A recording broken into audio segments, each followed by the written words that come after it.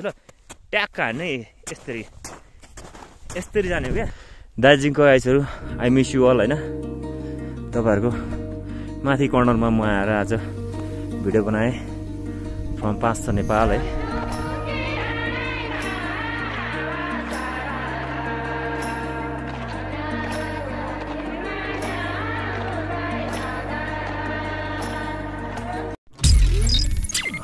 आज त केटा हेभी गर्मी छ हैन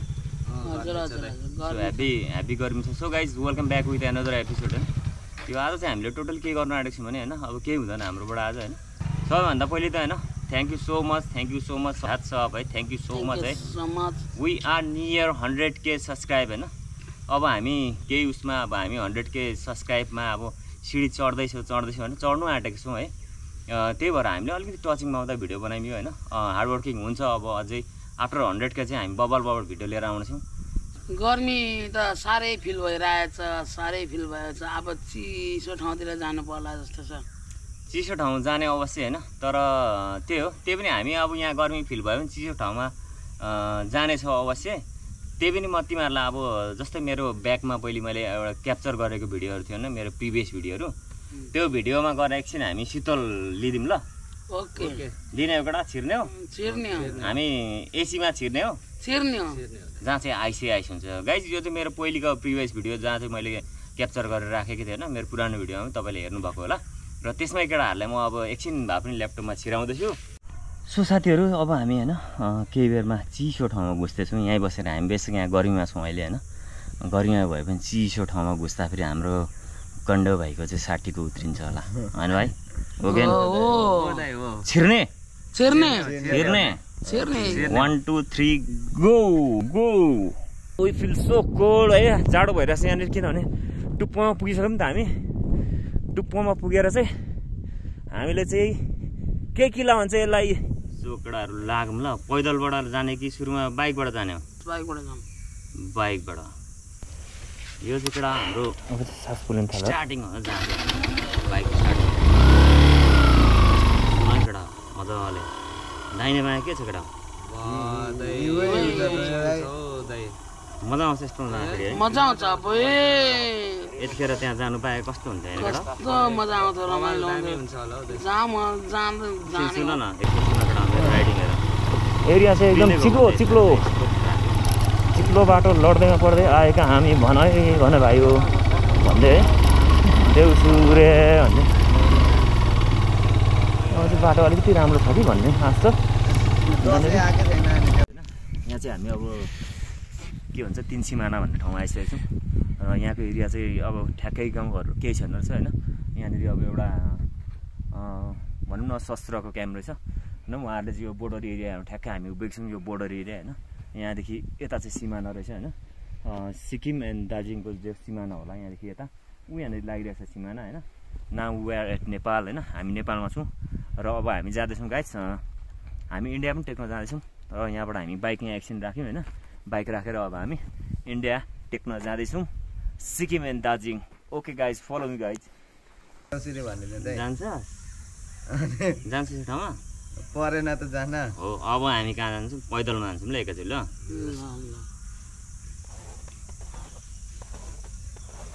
हेर गडा यस्तो मजा आउँछ यस्तोमा त काडा खालको जुत्ता पो लगाएर हिँड्नु पर्छ चढाम अब यो हो नि त पङ्खडिया नाचे यस्तो हैन म भए त हाम्रो यो 60 को खाने केटा छ नि कण्ड भाइ त्यसलाई चाहिँ त्यहाँ यतिखेर ल हिउँमा पुरिदिनु पाए हुन्थ्यो क्या हो यो माथि कुदिरहेको छु नि म यतिखेर चाहिँ फ्याँकिदिनु पाए ठिक हुन्थ्यो क्या एक्सन कडा छ नि त है केटा कडा छ ल अब जाउँ कहाँ जाउँ अब म तिमीहरूलाई लान्छु कहाँ लान्छु भने नि यो चाहिँ केटा हो नेपाल र दार्जिलिङको यसो यही चाहिँ पोइन्ट है सिमाना सन्दकपू के हो सन्दकपू लेखेको छ नि हैन के हो 19 हो कि 10 किलोमिटर हो बुझिन मैले सबै खाइसकेको रहेछ है यताबाट पनि मेटिसकेको रहेछ म त अझै यता जानु मन लाग्यो हिँड्दाखेरि नि च्याप मजा आउँछ यस्तो ट्र्याकमा चाहिँ हिँड्नुपर्ने चाहिँ अघि गधा हिँड्दै थियो यहाँनिर म पनि गधा जस्तो हिँड्दैछु यहाँनिर मौसम खराब हो अब त के हिँड्नु है मौसम खराबमा त्यति हिँड्नु हुँदैन अब जानुपर्छ होला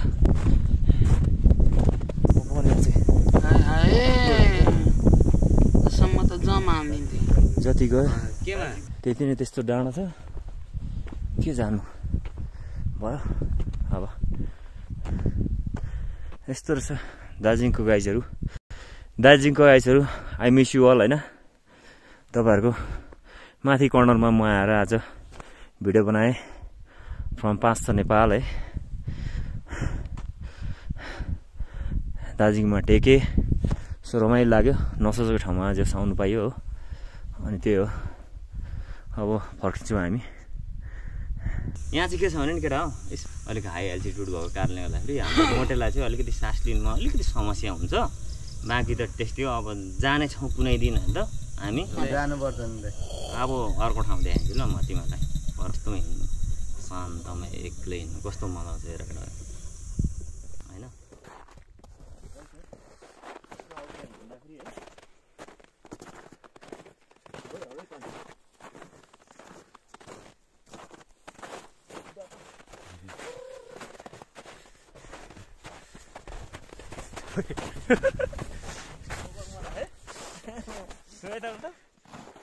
तिमी हुन्छ ल ल त कान्छ रनिङ हान्दै आऊ त छेउ आऊ त्यो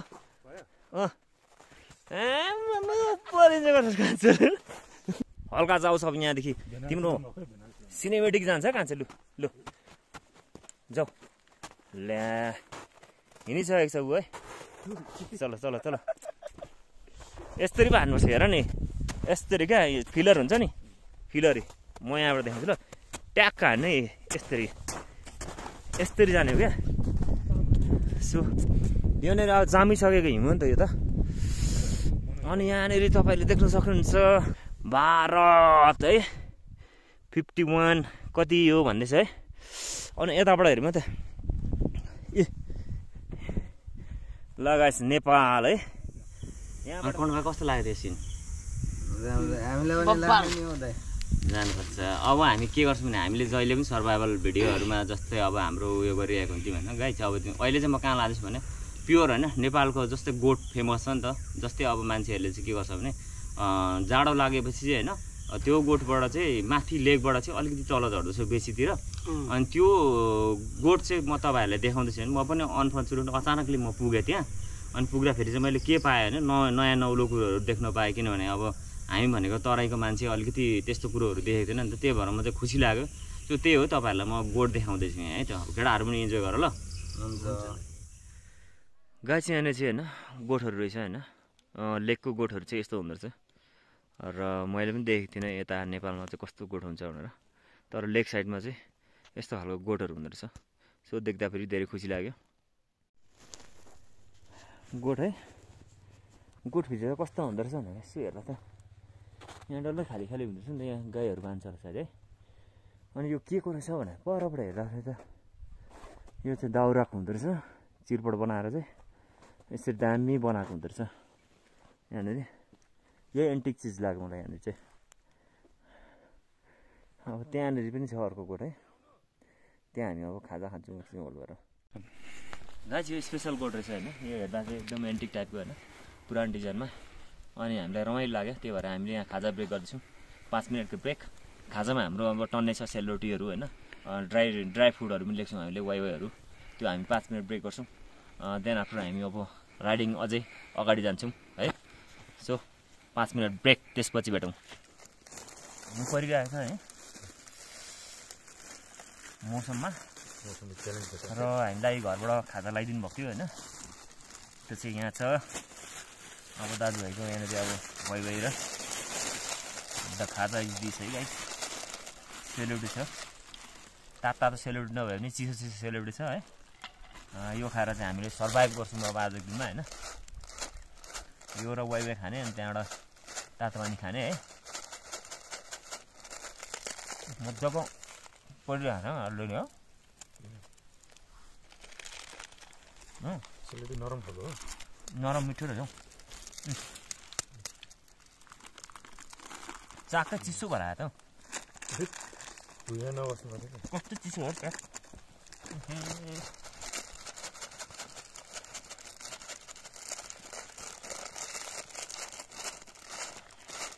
नुन खाउँ केलो खाउँ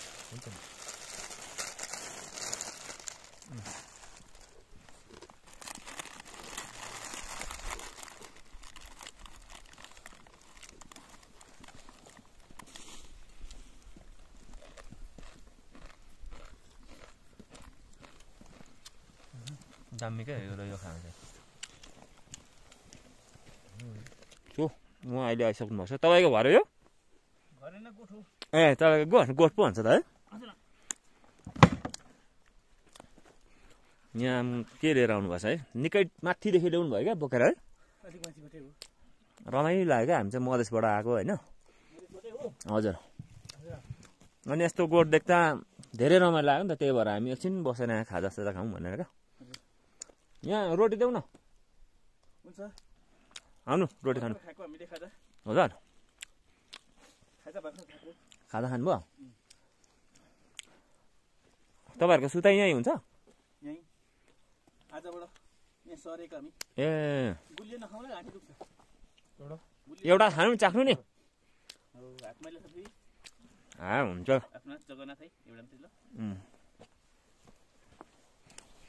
सो यहाँ होइन हामी यो गोठमा हेर्नु यसरी होल गरेर खानु पाउँदाखेरि एकछिन बस्नु पाउँदाखेरि धेरै रमाइलो फिल गरिरहेछ र उहाँहरूको गोठ रहेछ उहाँहरू पनि आएर सर्नु भएको अरे माथिबाट आउनु भएको अरे गाइस गोठमा चाहिँ मान्छे आइसक्नु भएको छ होइन गोठभित्र चाहिँ कस्तो हुँदो रहेछ भनेर म पुरा हेर्नु मन लाग्यो यहाँ छालाहरू रहेछ फेरि यो पुरा याकको हो कि के को छाला यिनीहरू यो चाहिँ सुत्नको लागि इस्तेमाल गरिन्छ नि यस्तो हुँदो रहेछ है गोठको चाहिँ गोठको डल्लप भन्छ है मधेसको डल्लप जस्तै यहाँको है र यहाँ भित्र छिर्दिउँ न उहाँहरूले आगो बालिसक्नु भएको छ यहाँनिर भित्र होइन अनि उहाँहरू चाहिँ गोठ सरेर चाहिँ आउनुभएको रहेछ र यहाँनिर तयारी गर्दै हुनुहुन्छ यहाँको बसाइ गोठभित्र त धेरै न्यानो हुने रहेछ हौ तातो यहाँ बस्नु त तपाईँहरूलाई उयो लाग्छ नि बानी भएर त ढुक्कै होला नि हामीलाई चाहिँ निसासिन्दो रहेछ यहाँनिर अनि उहाँहरूले चाहिँ यहाँ आफ्नो बर्तनहरू के यस्तो राख्ने ठाउँहरू चट्टै बनाउनु भएछ ऱ्याक स्याकहरू यहाँ रहेछ राख्ने कपडा राख्ने ठाउँहरू चाहिँ जस धेरै राम्रो यहाँ अब एकछिन आगो ताप्नु पर्ला अब आगो तापियोहरू चाहिँ सट्टासँगले लाग्नुपर्छ है अब उहाँले होइन एकदम छालाको चाहिँ पुरा बिछाएर चाहिँ यहाँको अब स्पेसल डल्लप भन्दो रहेछ लेग साइडको चाहिँ होइन हाम्रो कान्छा चाहिँ आगो तापिरहेछ यहाँनिर चाहिँ टक्कै भित्र बसेर आलुहरू पोलेर होइन गुटुटु आगो बाल्छ पुरै किचौरीहरू टक्क चौरी गाईको दुधको कस्तो लाग्यो गोठकेटा लगडा खास गरेर गाइस के गर्नु खोजेको भने अब हामी नियर 100K छौँ होइन हामी एक तर्फबाट खुसी छौँ धेरै खुसी छौँ सबै टिमहरू खुसी छौँ त्यही भएर अहिले चाहिँ बिचमा चाहिँ अलिकति सुटहरू गर्नु पाइरहेको छौँ हामीले इन्जोय दिने खालको होइन त्यो हो अहिलेको यहाँको गर्मी मौसम हेरेर चाहिँ हामी पुग्यौँ नि होइन एकछिन पनि महसुस गर्यौँ फिल गर्यौँ पुग्यौँ होइन अनि सबैजनाले थ्याङ्क यू सो मच है थ्याङ्क यू सो मच यसरी साथ सपोर्ट दिनुभएकोमा होइन यसरी साथ सपोर्ट दिँदै जानु होला अझै अगाडि आगामी दिनहरूमा पनि साथ सपोर्ट दिँदै जानु होला होइन हामी अब अगाडि बढ्दै जान्छौँ सो त्यो हो अब यो भिडियो अब किनभने अलिकति अपडेटको लागि मात्रै लिएर आएको टिम टोटली अहिले हामी यो कटेजमा आएर चाहिँ एकछिन हामी रेस्ट गरिदिएको छौँ यहाँनिर जस्तै त्यो अस्ति नैको त्यो हाम्रो जस गाना सुन्ने रेडियो पनि बनिसकेको छ त्यो रेडियो सुन्दै एकछिन हामी इन्जोय पनि गरिरहेको छौँ र अर्को कुरो नयाँ कुरो त के हो त्यही पुरानो कुरो हो यो अब के भन्छ यो अगाडि चाहिँ हाम्रो के नाम राखेको थियो अरे कण्ड भाइ के डन राखेको थियो अरे उसको होइन उसको अर्को हौ चुर्ने डन पछाडिको चाहिँ के अरे यो गुइठे चाहिँ फेरि 3 पाने है 60को हानेको हानेछ कहाँको 60कोले त नपुगेर उहाँ 170 यसको फेपडा फेरि अब फुलिन थालेछ त्यो फुलाउनुलाई चाहिँ सुकाउनु पर्नेछ नि त मेबी अब हामी यहाँदेखि अब अर्कै ठाउँ जान्छौँ होइन हामीले एउटै लोकेसनमा धेरै सुट गरे अब तपाईँहरूले नयाँ लोकेसनमा पनि देख्न सक्नुहुन्छ चाँडै है त्यही हो है अब अपडेट मात्रै थियो यो भिडियो अब दावाडन भ्लगमा पनि गएर त्यहाँ हेर्दै गर्नु होला होइन दावाडन भ्लगको नि अब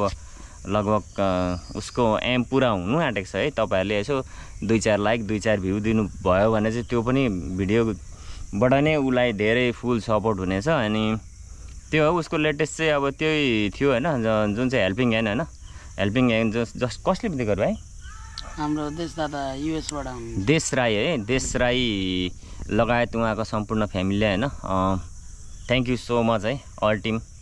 थ्याङ्क यू सो मच भन्दै सबैले। Thank you so much, thank you so much देश राई दादा, देश राई एन्ड फ्यामिलीलाई थ्याङ्क यू सो मच हाम्रो टिमबाट। र देश राईले चाहिँ के छ भने हल्का हेल्पिङ ह्यान्ड लिएर चाहिँ हाम्रो कण्ड भाइको बाउमा प्लस अब हाम्रो दावा भाइको मम्मी दिदी अनि स्पेसली दावा भाइलाई पनि अलिकति सपोर्ट गर्नुभएछ, त्यसको लागि धेरै खुसी लागिरहेछ मलाई पनि। त्यही हो, अब अर्को भिडियोमा भेट्ने बाचा गर्दै है यो भिडियोलाई यहीँ इन्ड गर्छौँ। यो रियाक्सन भिडियो थियो जहाँ चाहिँ आज हामीले होइन गर्मी फिल भइरहेको ठाउँमा भइरहेको बेला चाहिँ यो गर्मी फिल भइरहेको बेला चाहिँ हामीले अचानक के अरे हामी के गाडीमा पुग्यौँ अरे, हिउँ गाडीमा पुग्यौँ र होप तपाईँहरू पनि पुग्नुभयो होला होइन। र यति भन्दै यो भिडियो यहाँ एन्ड गर्छौँ। थ्याङ्क यू सो मच है, thank you so much. Okay by, thank you so much, C you next blog. Okay okay okay.